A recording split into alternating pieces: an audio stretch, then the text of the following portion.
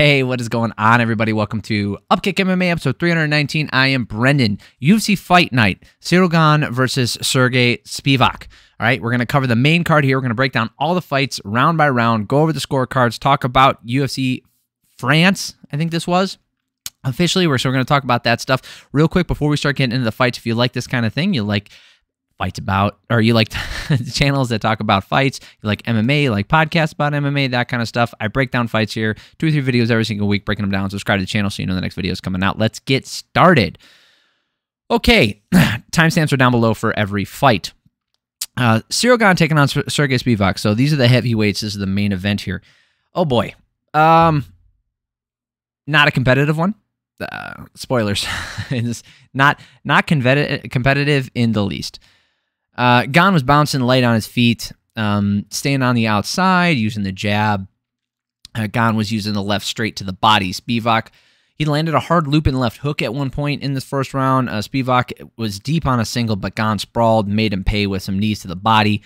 Gane was able to just stand in front of him, throw whatever he wanted. Spivac just stood there, just shelled up for most of this, and it was, one-way traffic. Gane was moving he was moving literally, just poking and prodding laterally, not literally. I wrote it down, and I know how to spell. I'm an idiot. I gotta move my camera. I was messing around with stuff. It was really weird. It seemed like Spivac just was, I don't know if it was paralysis by analysis or I thought he was just he seemed like he was just overwhelmed, and he just didn't do anything. It was so crazy. In the second round here, Gane was using the front kick to the body, low kicks, and keeping that jab out there. If you look at the striking numbers here from the first round, 51-7 in favor of Gane. It's not even close, and that's significant strikes. I think most of them were significant. Yeah, 52 of 52 total strikes, so 51 out of those 52 were significant. And then in the second round, just more of the same. Spivac was just standing there with his guard up, not throwing anything. Gane landing whatever he wanted, a hard knee to the body and a hard right hand up top for Ciryl. And then, he put on the volume and put him away. 58-4 in the second round for significant strikes in favor of Gane. Again, not even close. Honestly, it was really weird. I was kind of worried that something happened to Spivac. Not worried for his health or anything. I was worried that we weren't seeing the best, but it might just be that Ciryl Gane is that good. And he looked great. Oh my God. I haven't looked at the rankings since he became champion. Seeing his red hair on here. Oh my goodness. That is funny. All right. Heavyweights. So what does this mean for Ciryl Gane? Losing the title fight to Jon Jones, not the worst thing in the world. Jon Jones has to fight Stipe because reasons. It's not that I don't think that Stipe has earned it with his career. It's just there's guys like Tom Aspinall, some newer guys I'd like to see fight Jon Jones before Jon Jones inevitably retires here. And this is stuff I want to see. So it's me being a little bit selfish and more trying to rush them into a title shot to try and get Jon Jones some interesting matchups before we throw Stipe. Or not before we throw Stipe, but instead of just giving him Stipe and then letting him retire or, sail off into the sunset that way, I kind of just want to see interesting fights. He's not the most active fighter. So Gane probably will take on Aspinall. I mean, he just beat number 7. I mean, who else is there? There's, Volkov is fighting soon. Who else did we had? We had not Alexander Romanov. Serghei Pavlovich, number 1. There we go. I was like, where the heck is the other Serghei? Well, Pavlovich should be fighting for a title. But why isn't he going to be fighting for one? Well, because we're waiting for Miocic. So I would just rather see Pavlovich fight Jon Jones just to get it out of the way so we can make sure, like, oh, yeah, that's how good Jon Jones is, or maybe Pavlovich will surprise us and be like, oh, wow, Pavlovich is really good. And even if Pavlovich loses to Jon Jones, then when we move on past the Jon Jones era, we realize, like, okay, Pavlovich he's really good. But Part of the reason why light heavyweight, the passing of the torch was almost there, and it was just this weird situation when Jon Jones left light heavyweight, right? Because when he left, he had some really close fights back to back. So he had some really close fights in which either were a split decision wins or a unanimous decision win, which a lot of people thought he lost.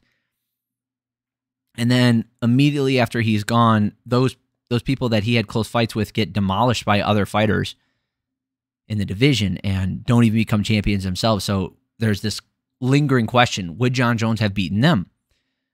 And, you know, the easy answer for a lot of people is, oh, dude, bro, come on. Jon Jones is so much better than them. Well, if he's so much better, why wasn't he putting people away like that? Why was he having these, like Thiago Santos? Like, why was that fight so close when Santos blew out both of his knees?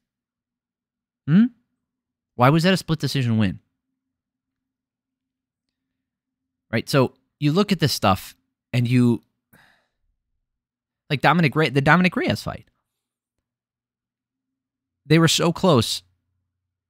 And a lot of people thought that Reyes won that fight. So how do you justify Jon Jones leaving and then saying, oh, well, Jan Blachowicz wouldn't have stood a chance against Jon Jones?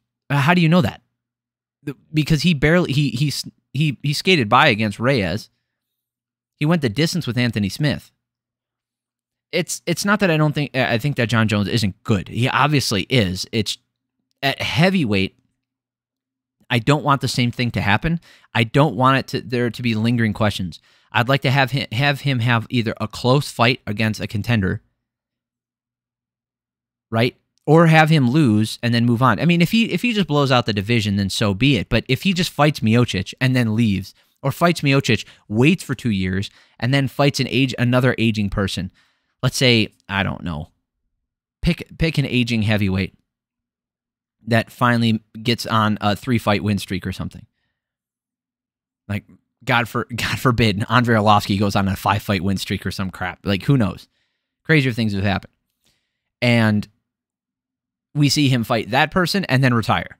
Well, and then meanwhile, we've got like Pavlovich, you know, he has already fought Ciryl Gane. Fair enough.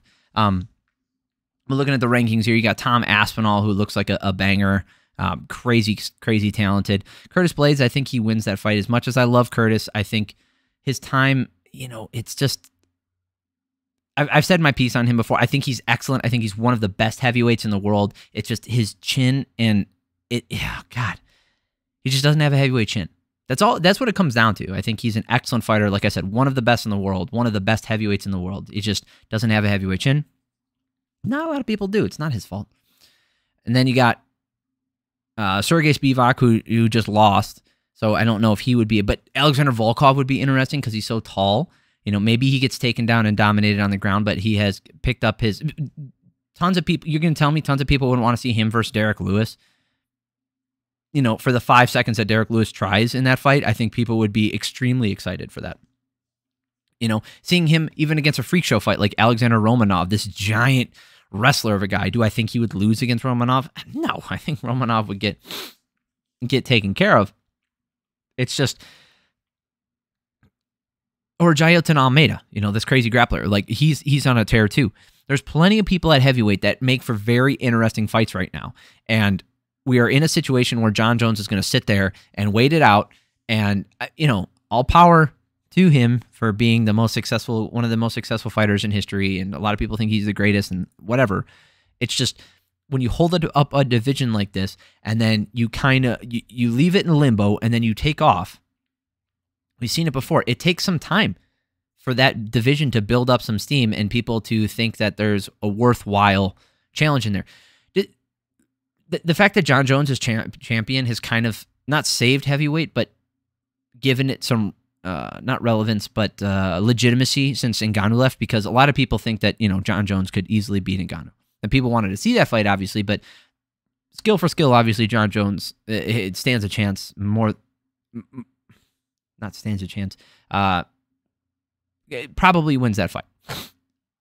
That being said, all this stuff, what Ciryl Gane taking on Tom Aspinall is fine. I would just rather see. I don't know. I said my piece on it. We can move on now. I really think that the division is in a decent spot right now, with a lot of fun contenders, with a lot of good skills and varying styles. And I think there's a good chance that this division becomes one of the most interesting divisions over the next couple years if things shake out the right way. If Jon Jones only fights one more time in the next 2.5 years, we could be in for a real stinker, because then it eats itself. Right? Everybody, if the title isn't changing hands, but everybody's beating each other, the division loses luster and you end up with a lack of interest in the division. Moving on. Monon Fiorot versus Rose Namajunas. Rose Namajunas coming up to flyweight. I don't know if it's for the first time in her career, but definitely for the first time in the UFC. So based off what I saw here, I'm not a fan of it. I don't think, especially some of the bigger girls, I don't know if she's going to do so hot. So nice jab and a low kick from Rose early. Fiorot was landing a right hand as Rose moved in, kind of countering her movement. Nice counter left hand from Rose as Fiorot overextended. Rose was landing some really nice left hands here. A nice 1-2 from Fiorot, shuts off and she shucked off a single leg attempt from Rose. Rose right hand, her pinky was broken. Or something serious happened at about like 2.5 minutes into the fight. So her right hand was compromised halfway through the first round, if not earlier. And, Rose just wasn't active enough in this first round. Now, looking at this, though, wow. These significant strikes. Huh. That is not what I saw. Was it the leg kicks that got her? Okay, so that was the difference maker. Wow. So looking at the striking numbers here, Rose actually outstruck her in the first round 23-18. I didn't see that. That's not what I saw. And if you look at the strikes, it's the leg kicks that did it, 8-2 in favor of Namajunas. But if you look at the head strikes, the Fiorot landed 3 more. And, I feel like she did more damage anyway. I felt like she was definitely a lot more active. She attempted 88 strikes to Namajunas' 56. It's not that's the end-all, be-all. I just thought that she did more damage. It's weird. It's not what I saw at all. I gave Fiorot that first round. And then the second round here, Fiorot was landing some nice 1-2s. Rose staying in there and landing well. Fiorot was with a nasty clinch. Great short punches, knees to the body. Namajunas was still moving forward. Rose just not landing with power. Her volume still isn't there, so she needs to back her up with like a hard shot, and it just did not happen. A great left hand from Namajunas at one point. A clash of heads caused a nasty cut on the side of Fiorot's head. Fiorot kept her mostly at range and throwing more often. So again, she attempted way more, 69-40, attempted 19-15 for landed strikes in favor of Fiorot. So I had her up 20-18. Last round here, Rose came out firing, and she was finally, and then Fiorot was keeping up with her, like strike for strike. Rose with a nice low kick after a failed takedown attempt. Rose's pressure is starting to give Fiorot pause, but anytime she settles, Fiorot just starts throwing again. Again, she beat her. It's total strikes here, or attempted strikes 68-40 or 54. Rose isn't using the right hand much because of that finger being messed up. She's essentially a one-handed fighter for most of this fight, and Fiorot starts throwing caution to the wind, blitzes forwards, landing some really good shots, and I felt like she did more damage in this round as well. She was down on the strikes, 21-22, but I felt like she did more damage with her strikes in this round. Now, she ends up getting the decision here. Two judges had it 29-28. One judge had it 30-27. I am curious as to what round they gave her. Yep, they gave her that last round. Interested to see why they didn't give her the first round. I mean, I thought it was pretty obvious to me, but looking at those numbers, I'm surprised nobody gave her that first round. So what does that mean for Fiorot? Well, she's probably going to go fight for the title, right? Fiorot was ranked number 3. She won this fight against someone who's ranked number 2 in the strawweight division coming up. So I don't see, Blanchfield just had the win, so she's definitely going to be. Oh man, Blanchfield had a close fight though. Shevchenko's taking on Grasso, so we'll see what happens there. Shevchenko wins. I don't see Grasso. Grasso could take on Fiorot, and then Blanchfield could get the title shot, or vice versa, depending on who's healthy at the right time. So there's some options there. Interested to see how that shakes out. All right. Let's go to this absolute insanity of a fight. Good grief. Benoit Saint-Denis versus Thiago Moises. Boy, woof. That's the volume and the amount of damage that was thrown on here. Why does that keep moving? Sorry for that, guys. Screen keeps shaking up and down. Low kick from Benoit early. Hard kick to the nuts from Saint-Denis. So he gets a low blow for free. Another low kick from Saint-Denis. Moises says that he got kicked there, but if you look at the replay, according to how they handled the fight earlier, which we will go over, this was not a low blow. Okay, I think there's some confusion in there, and I'd have to look at I don't know. We'd have to talk to an expert on this, because based off the rules, a strike to the groin, I guess there's some leeway there, because what happens if you're going down and you pull the cup? Is that still a strike to the groin? Does it have to be forward pressure? What if you pull the cup? I think that there's some play in that. So the second one shouldn't have been a low kick, apparently. Hard left hand from Saint-Denis as he was chasing him down, landing some really hard hooks. Moises is winding up and throwing that right hand from hell. Saint-Denis went for a takedown, got Moises to one knee, and started landing some good right hands in like that Dagestani hip ride position. Hard hooks to the body from Saint-Denis, and Moises landing a right hook. So Saint-Denis went for the takedown again, got the body lock takedown. Saint-Denis is just staying in his face, and Moises is swinging away. And Moises gets busted up in this. It's just a banger of a round. Saint-Denis is landing more big shots, 41-18 for these big freaking shots in favor of Saint-Denis. Tons of damage, 10-9. Saint-Denis worked his way in with the straight left hand again and gets Moises to the ground on that one knee. Starts landing some good knees to the legs, knees to the side. Saint-Denis with those hard kicks, hard left kicks to the body. Moises gets a double leg, but Saint-Denis gets right back up. So Moises was just overwhelmed. It's not that he was out of the fight at any point. It was just Saint-Denis did not stop. And Moises had answers, but Saint-Denis just pushed through it. Right? Moises would land a hard left hook to the face, and Saint-Denis would stop for half a second and then just keep throwing. So he just overwhelmed him with pressure and shots. And a little bit of grappling in there too. Saint-Denis just, they started exchanging elbows in the clinch, and he got Moises down again, and Saint-Denis got the TKO finish with just nonstop shots. Look at this. 41 strikes in the first round, 60 significant strikes landed in the second round, 60-6. Like, it's not that Moises didn't land shots. He did. It's just Saint-Denis just nonstop. And then after the fight, I think he spoke in French, but I think he said Gagey. I don't think so, dude. You got to wait your turn there or fight somebody else in the top 15. But he's really good. I don't see him as a title challenger based off the skills that I'm seeing there. He's hittable, and he's got good cardio and a good shin, but I don't know if he has the skill set. Volkan Oezdemir taking on Bogdan Guskov. Another quick one, huh? Good fight for Oezdemir, huh? Good for him. Getting back on track here.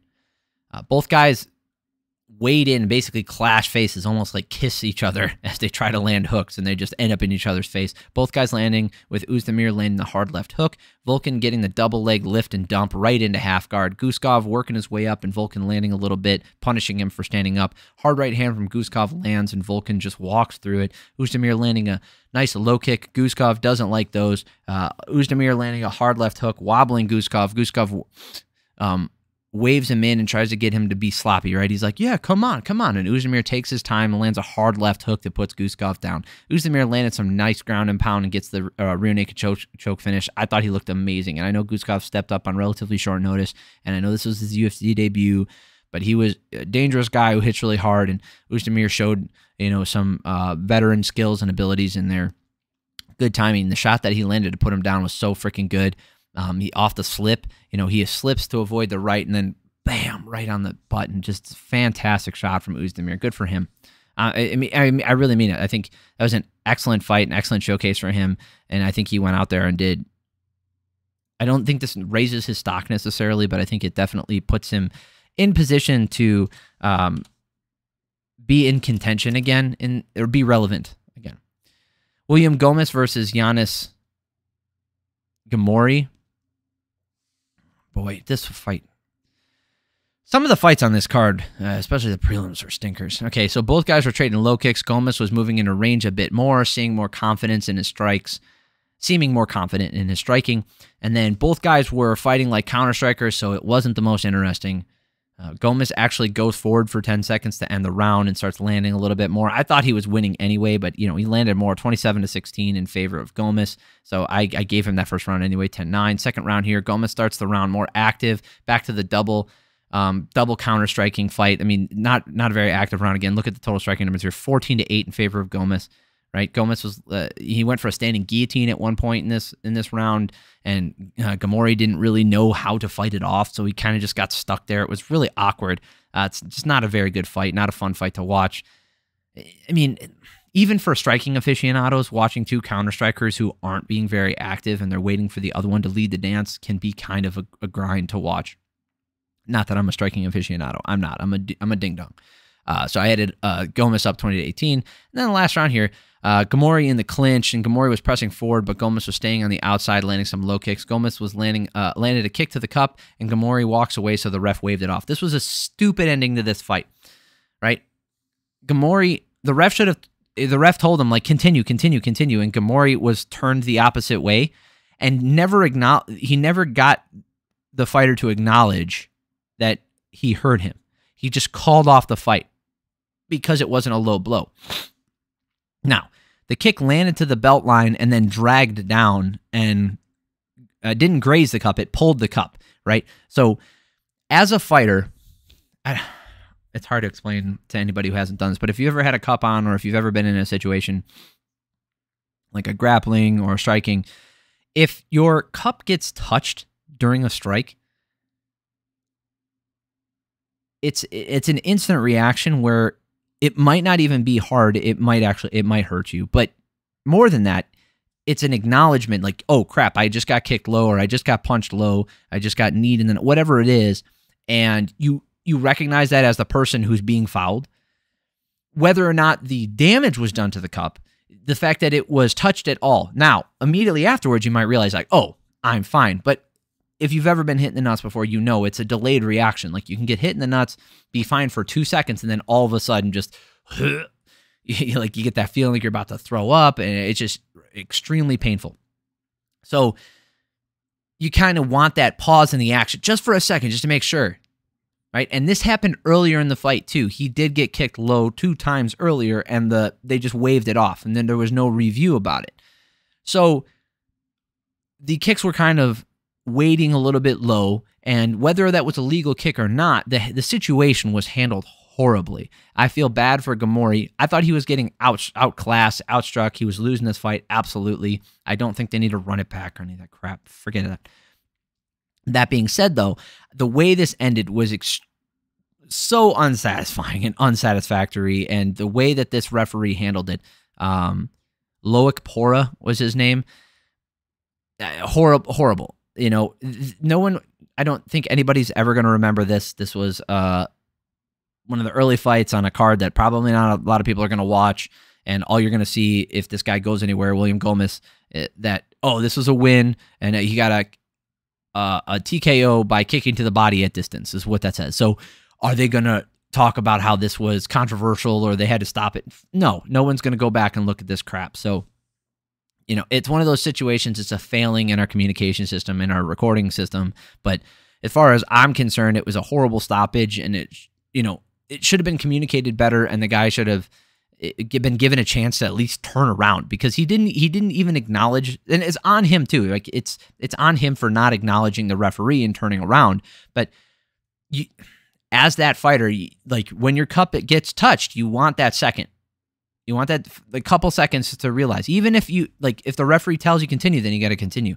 But he's like says I got kicked low. He turns around and the referee comes to step in, and you see that, and you're like, okay, I get a second. But the referee shouldn't have stepped in at all. Then, if he's going to say continue, then what is he doing? Why is he stepping in there at all?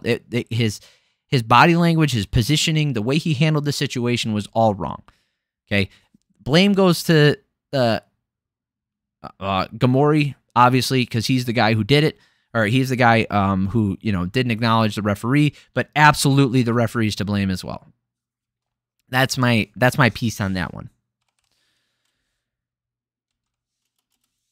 Morgan Charreire, I think. Charreire. It's got to be Charreire versus Manolo Zecchini. Zecchini landed some nice low kicks. Morgan was landing the jab, and Zecchini was countering with a 1-2-3 combo, which was pretty nice. Let's see here. Morgan was countering a front kick with a right hand. Zecchini was more active, and he was the aggressor early on, but then eventually Morgan just started to find his range, right? He was the one moving out of the way, finding his range, and Zecchini was out of range. He just was throwing and not stepping in, and he landed a hard 1-2. Then he started landing these body kicks. Morgan did, and it made Zecchini drop, and it was over. It was those hard body kicks. He just shut his body down. Great win. Great look for Morgan there. So that is it for the main card. I will be covering the prelims in the next video. If you like this kind of stuff, subscribe to the channel. I appreciate you for stopping by. If you did like this video, hit the like button. I'd appreciate that. And yeah, let me know what you guys thought about the fights. Did you watch these? Are you going to go watch these? I do recommend going to watch the main event, and not because it was exciting, just because you just see how good Gane is, like how good he is when he's fighting a guy who's not good at striking, and the difference and how athletic he is.